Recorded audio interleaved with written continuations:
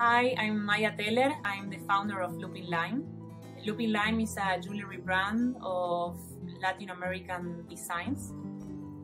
Coming from Latin America but living in the Netherlands, I also wanted to start a business with which I could bring some of my roots and my culture here as well.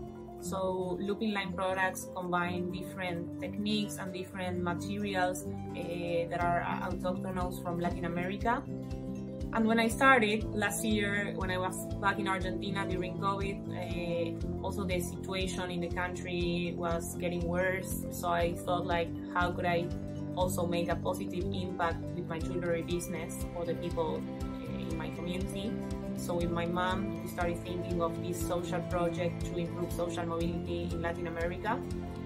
With the Lupin Lime program, we wanted to help people in vulnerable situations and give them the tools to actually make a long-term impact in their lives and the lives of their families.